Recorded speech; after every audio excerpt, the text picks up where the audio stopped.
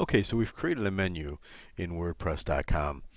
Now, when we looked at it in our previous video, we see there's just sort of a mishmash of links up here, kind of messy.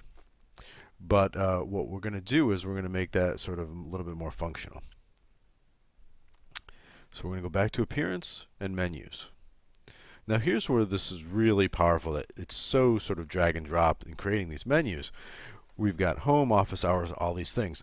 Now we can take things and move them around. Let's say I wanted the about at the bottom. I just click and drag. I want office hours down here. Click and drag. And then I'm actually going to have my link, the link at the end. Now, again, I want tech reviews maybe next because that's what the site's all about. Now, under tech reviews, this is the really great thing. You can actually do nested menus. So what I can do is by clicking on apps and dragging it this way a little bit, you can see how it indents it.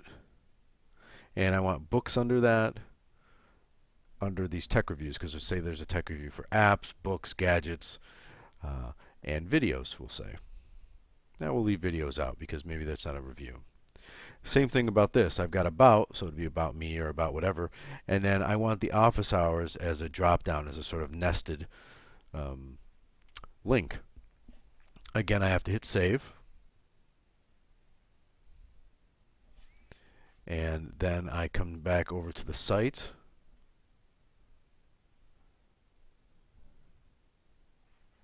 And as you can see, you now have these are nested, and it looks like I missed one. So I'm going to go back and go to my menu,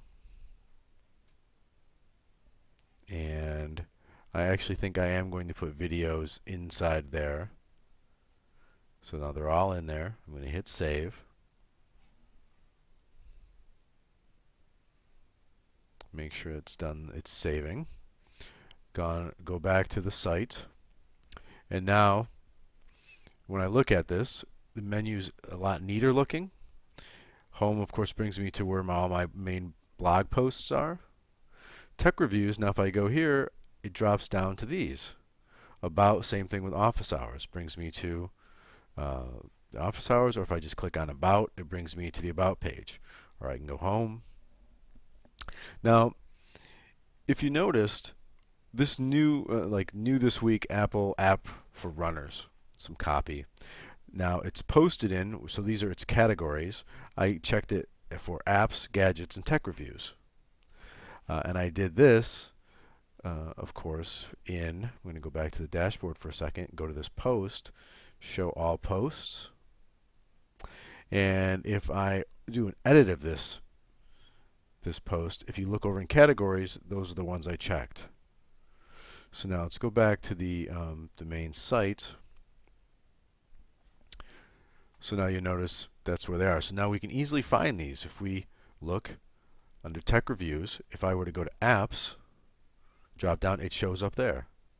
It would also show up in the gadgets page, category page, which is basically what this is, a category page, and in the main tech reviews page if I clicked on the main page.